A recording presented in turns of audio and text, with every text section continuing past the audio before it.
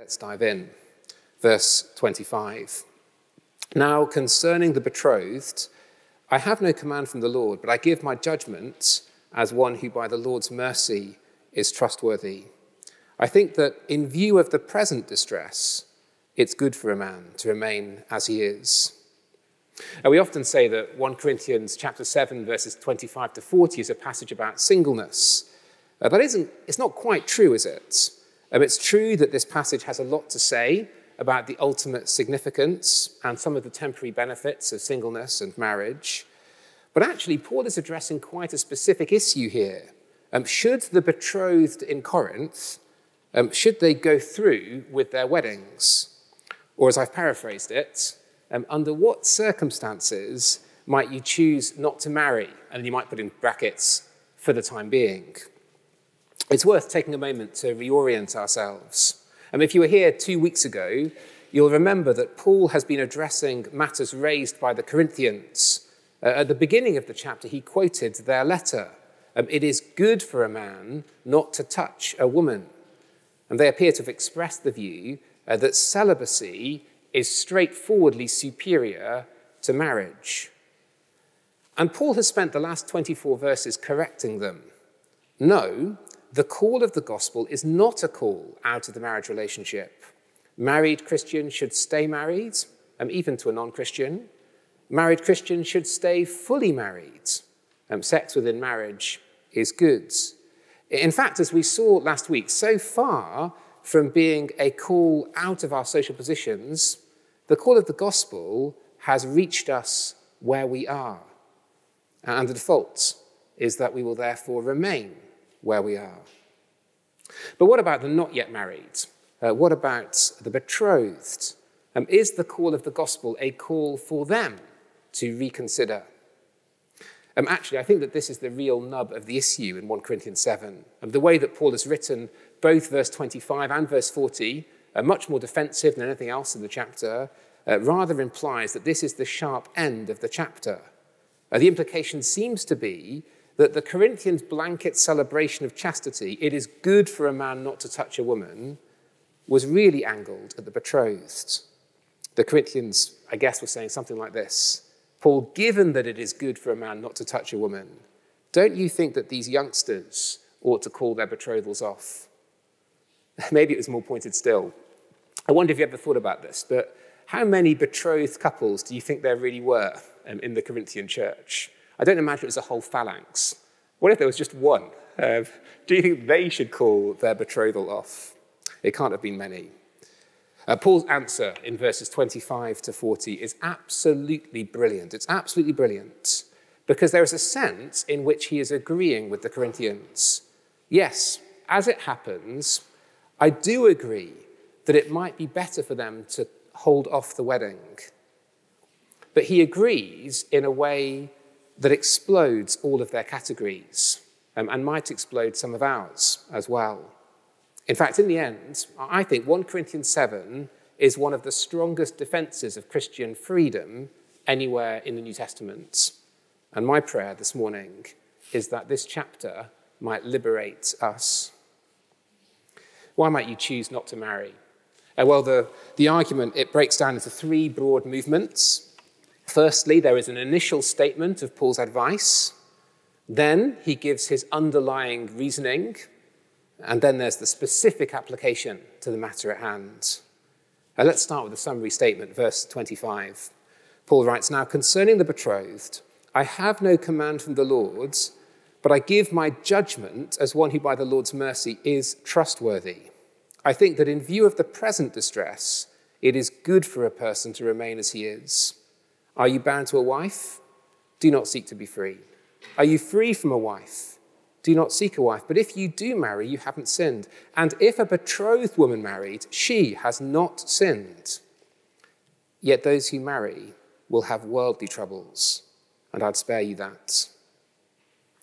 Under what circumstances might you choose not to marry? Well, firstly, now is a good time to remain as you are. And now is a good time to remain as you are.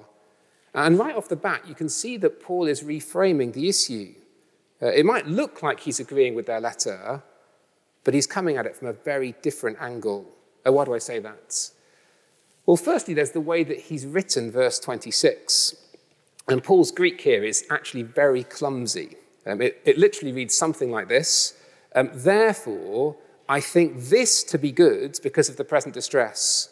It is good for a man to remain as he is. The reason it's clumsy is that Paul has taken their statement from verse 1, it's good for a man not to touch a woman, and he has recast it. No, I think this to be good. It is good for a man to remain as he is. Paul's recasting of the issue is even clearer when you see what he says about why it is good for a man to remain as he is. And verse 20, it's not about sin and righteousness. It's not about good and evil. It's not about obedience and disobedience. It is not about what Jesus wants. Verse 25, what he's about to say is not a command. It is an opinion. It is advice. Verse 28, whatever the betrothed decide to do in this matter, they have not sinned. And again, verse 28, Paul's motive, in fact, is not to make them more godly or to make them more keen. It is to spare them from worldly troubles. It's quite a shift. The Corinthians have led on the thought that it is better, just better, more good, more godly, you might say, to be celibate. And Paul says, no, this is not about what Jesus wants. This is not about avoiding sin. When I say this is good, I mean it is better for you. This is the path to a less troubled life, fewer anxieties. It is for your benefit. And Paul's reason for thinking that holding off the wedding might be good, a good interruption, is actually very down to earth. Verse 26 again. I think that in view of the present distress, it's good for a person to remain as he is. Under what circumstances might you choose not to marry? Well, now is a good time to remain as you are because, Paul says, of the present distress. I mentioned at the start that there are one or two key interpretive issues that make this chapter a bit tricky, and this is one of them. What does Paul mean by the present distress? Now, actually, I think the very best way to read this is as the current troubles, as in things that were making life sticky for Paul and for the Corinthians then and there. It'd be easy to speculate further. We know, for example, that there was a major famine in Europe at the time that Paul wrote this letter, because he ends the letter by appealing for the Corinthians to join his famine relief project. We know that there is some sort of plague in Corinth because the Corinthians are growing sick and dying. And we know that Paul himself is writing out of the midst of riots, political turmoil, and perhaps a recent prison sentence. What do I gain if I fought beasts at Ephesus? He says. Taken together, Paul summarizes the current moment as a troublous time. And in view of the troubled times, not as a command, as advice, Paul says, now is a good moment to remain as you are. Now, if that's the general advice, in the following verses, 29 to 35, he then spells out a bit more of his reasoning. And the underlying reasoning unfolds in two parts. Firstly, Paul reminds the Corinthians that the things of this age are passing away. Verse 29. This is what I mean, brothers. The appointed time has grown very short. From now on, let those who have wives live as though they had none, and those who mourn as though they were not mourning, and those who rejoice as though they were not rejoicing, and those who buy as though they had no goods, and those who deal with the world as though they had no dealings with it. For the form, for the scheme of this world is passing away. The basic thrust of these verses is that the things of this age aren't ultimate. Actually, we already knew that from last week for another reason. Remember, last week, we saw that the call of God has rendered our obsession with social position, hierarchy, and relationship status irrelevant. Circumcised or uncircumcised, slave or free, married or single, it is of no consequence so far as the call of God is concerned. But that's especially true when you remember that this whole age is passing away. Buying, selling, dealing with the world, marrying and giving in marriage, rejoicing and mourning, those things feel like the stuff of life. They are the stuff of life, but they are not the stuff of eternal life. And in the truly grand scheme of things, they are fleeting. The day of the Lord is coming. And when it does, your relationship status won't matter. Actually, it may be that the connection between this paragraph and the present distress could be slightly tighter. Perhaps Paul looked at the current troubles, famine and turmoil and plague, and he thought, yes, this is an especially birth-pangy moment. And birth-pangy, that is an adjective, it really is. Especially birth-pangy moments. The age before Jesus returns will be full of birth-pangy moments, won't it? Wars, rumours of wars, famines and earthquakes in various places. And at birth-pangy moments, we're being reminded that this age and the scheme of this age is passing away. And those moments, the birth-pang moments, are especially difficult for nursing mothers and for pregnant women. And so, Paul says, at this birth-pangy moment, for your benefit, to spare you, now might be a good moment to remain as you are. On the one hand, this is a very helpful reminder, I think. Our relationship status is not ultimately significant. The Southeast Asian students in the room, they might already have begun to feel the pinch of this. All those chats with the aunties at the Chinese New Year reunion dinners. When are you going to get married? When are you going to have a family? Is there a nice young man that you're going to introduce to us? I imagine it gets pretty wearing after a while. Of course, it is understandable that families think this way. Betrothals, weddings, grandchildren, that's what families thrive on. It's the stuff of life. It'd be churlish to be too grumpy about it. But it's not the stuff of eternal life. Whether or not you get married, whether or not there are any grandchildren, it doesn't ultimately matter. There'll be plenty of people here who struggle to be content with their relationship status. Single people who would love to be married, who wish they had a choice in whether or not they were. Married people who might wish that they were single. This passage, I said, it's not directly about singleness, not in the abstract. But this reminder might help those amongst us who wish that they weren't.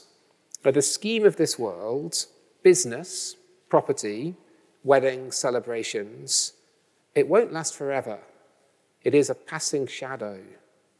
It's a helpful reminder to us all. The things of this age are passing away. So on the one hand, it's a helpful reminder. But on the other, do you see how Paul is beginning to reframe the issue? Do you see how he is staking out the ground for Christian liberty? Precisely because relationship status is not an ultimate thing, neither marriage nor singleness, marriage nor celibacy are ultimate goods, Paul is opening up the space to give advice that is, frankly, very mundane. Because the next part of Paul's reasoning is very mundane. And here's the second part of his reasoning. Step one, relationship status doesn't ultimately matter. The scheme of this world is passing away. And so, step two, if you do get married, you will add to your anxieties. If you do get married, you'll add to your anxieties. Verse 32, I want you to be free from anxieties. The unmarried man is anxious about the things of the Lord, how to please the Lord, and the married man is anxious about worldly things, how to please his wife, and his interests are divided. And the unmarried or betrothed woman is anxious about the things of the Lord, how to be holy in body and spirit. But the married woman is anxious about worldly things, how to please her husband. I say this for your own benefit, not to lay any restraint upon you, literally not to put a noose around your necks, but to promote good order and secure your undistracted devotion to the Lord. I think we often read this paragraph quite badly. And firstly, we use it to say that the primary benefit of singleness is that it increases your capacity for gospel ministry.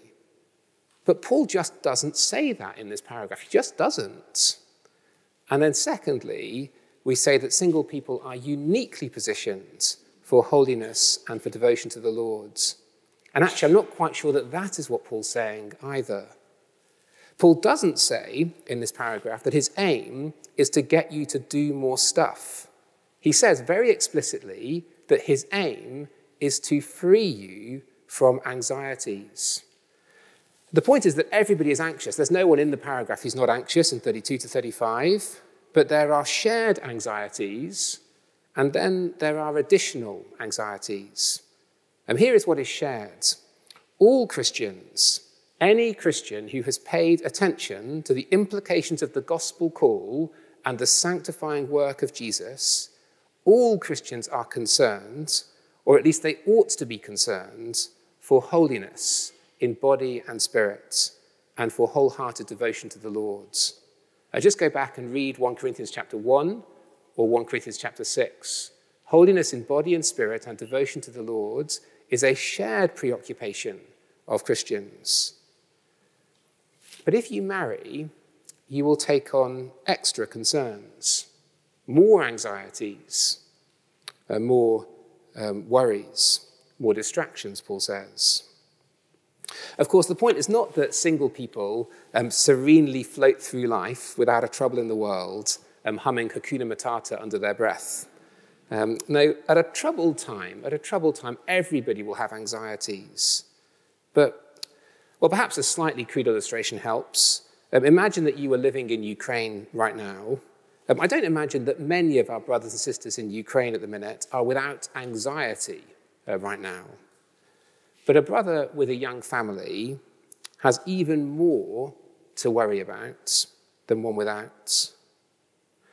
I don't think Paul's point is that single people are uniquely positioned to be holy or concerned for devotion to the Lord. But given that you're already anxious about that, or you should be, and given that there's a lot of trouble about at the minute, do you really want to add to your anxieties? Paul is saying. And so Paul says, for your good, for your benefit, to spare you from anxieties, to spare you from trouble, here's some advice. Take it or leave it. Now is a good time to remain as you are. And again, it's so liberating. The word of God is preaching freedom here.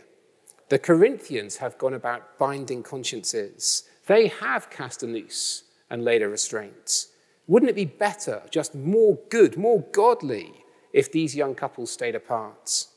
And that is exactly what Paul refuses to do. No, it doesn't matter, he says. Marriage, singleness, a short engagement, a long engagement.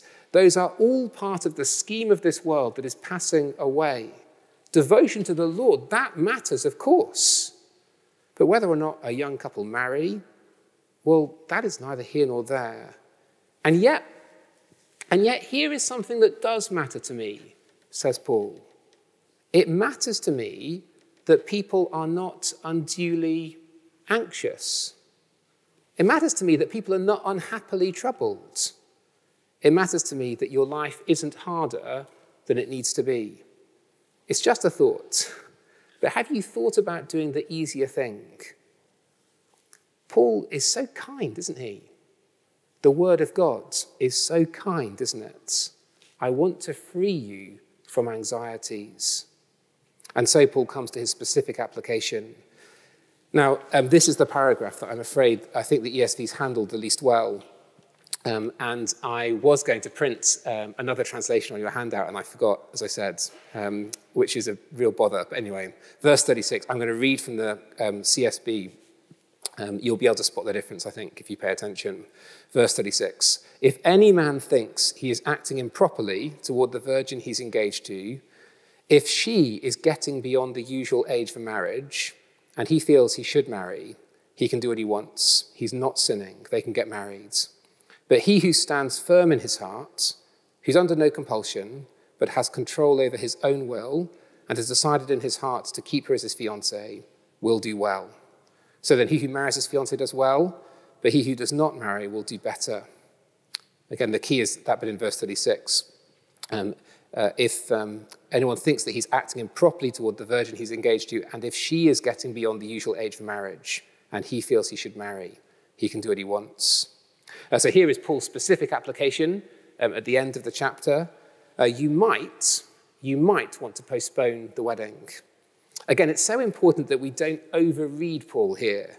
He isn't saying, I want you to be single. He isn't saying, break off the engagement. He isn't even saying, defer the wedding. He's saying, you might want to defer the wedding. Maybe. Actually, he places the bar for that quite high in verse 37. He gives 4 conditions. Number 1, if the man knows his own heart, condition 1. And number 2, if he's under no compulsion. Actually, it's the same word as the word from verse 26, the word for distress. I think it means if he's not distressed, if he's not troubled by this decision, if he knows his own heart and it doesn't upset him. And number 3, he has control over his own will. In other words, it is his decision to make. It's actually up to him. And number 4, he has genuinely decided in his heart. If all of those 4 things are true, then, he says, well, defer the wedding. I guess Paul is saying wait until this particularly troublesome time has passed. Otherwise, he's just asking them to keep their fiancés until Jesus comes back, which strikes me as unrealistic advice. Wait until this particularly troublesome time has passed. But, verse 36, he says, if waiting would be unkind to the woman that you're betrothed to, or if it would be socially inappropriate, or if you just want to get married, go ahead. Actually, he deliberately echoes their letter here. Not just go ahead, it is good. It is good. He says more or less the same thing about widows in verse 39. Yes, I think she'll be happier if she remains as she is for the time being. But do you know what? If her husband is dead, she is free. And so here is the application. You might want to defer the wedding. It's so wonderfully down to earth, isn't it? In fact, it's so down to earth that Paul feels the need to remind the super spiritual Corinthians that he is faithful, verse 25, and that he does have the Spirit of God, verse 40. But it turns out that true spirituality is not displayed in vague pagan ideas about the benefits of perpetual virginity. True spirituality has a firm enough grasp on the coming age to realize that relationship status is secondary. And true spirituality has a firm enough grasp on this age to actually want to care about people's temporal benefits. And so here is Paul. Wouldn't it be better, they said, more godly, if these fiancés didn't marry? Well, he says, it might be better to postpone the wedding. For now, you'd probably be happier. But that's all there is to it. And if you want to go ahead, go ahead. As I said, it's the most extraordinary defense of Christian freedom. And you see what Paul has done? On the superficial level, he has offered some sort of agreement. I don't think it'd be better if these young women didn't marry. Well, sure, it might be. Superficially, that is agreement. But underneath that, he has completely exploded their categories. And we speak about damning someone with faint praise. I wonder, can you damn someone with faint agreement? Because it seems to me that that is precisely what Paul has done here. You silly Corinthians, the level of your concern is both too high and too low.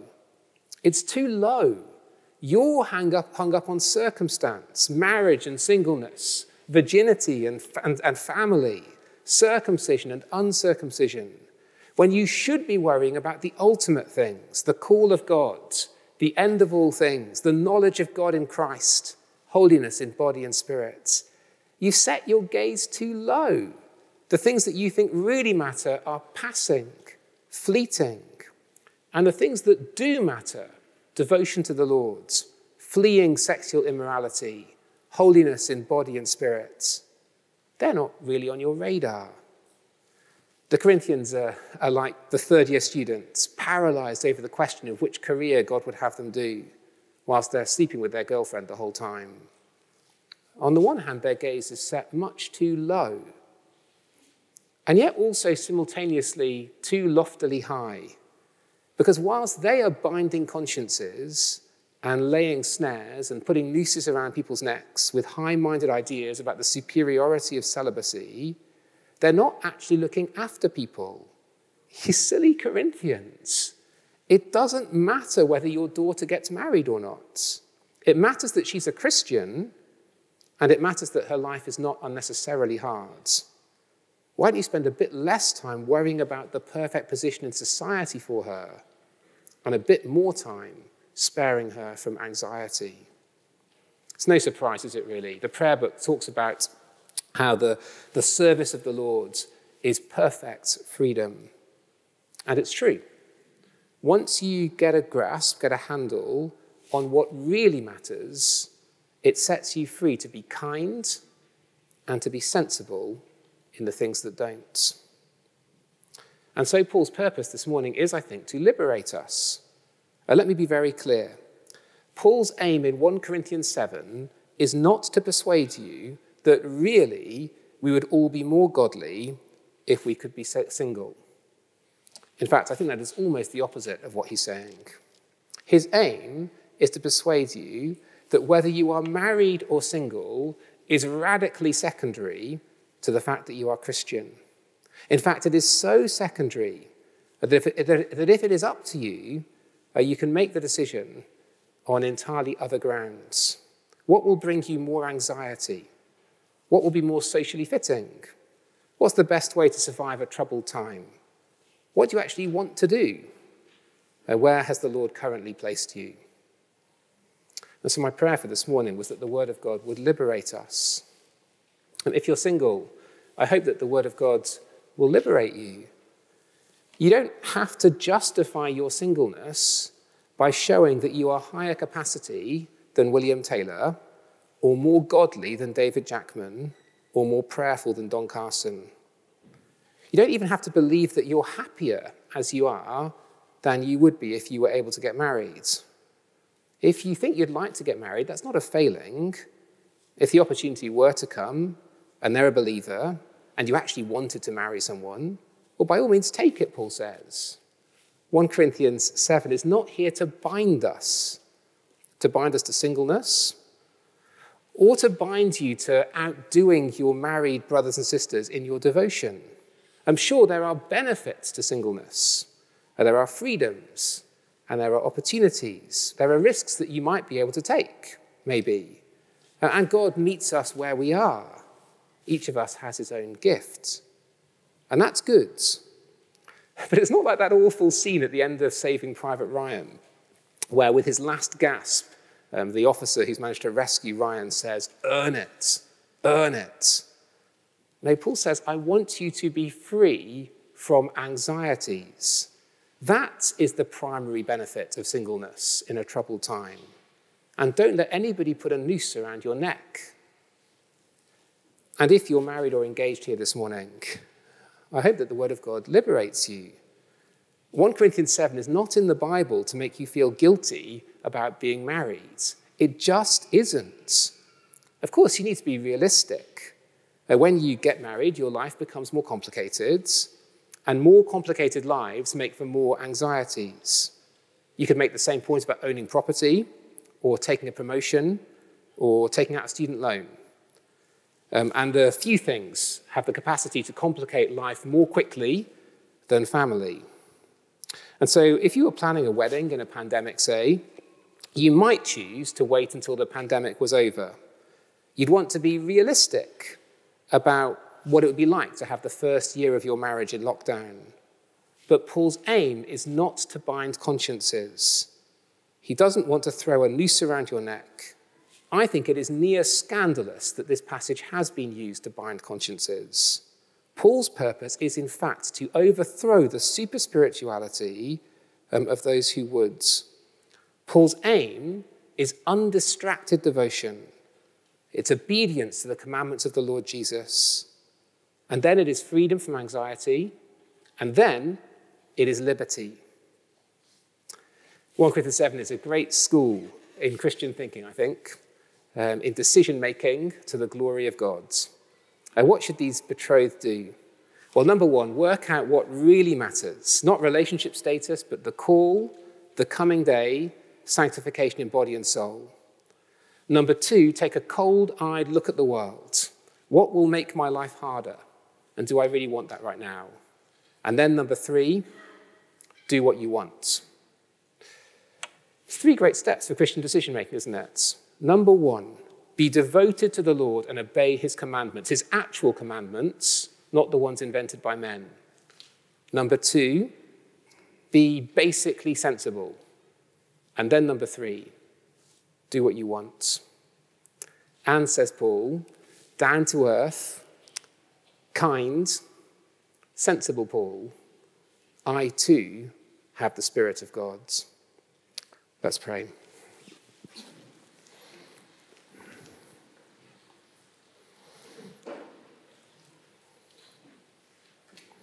Heavenly Father, we pray that every single one of us here this morning would be devoted to the Lord Jesus, body and soul. And we pray that our devotion to the Lord Jesus and our obedience to his commandments would set us free. And we ask it in Jesus' name. Amen.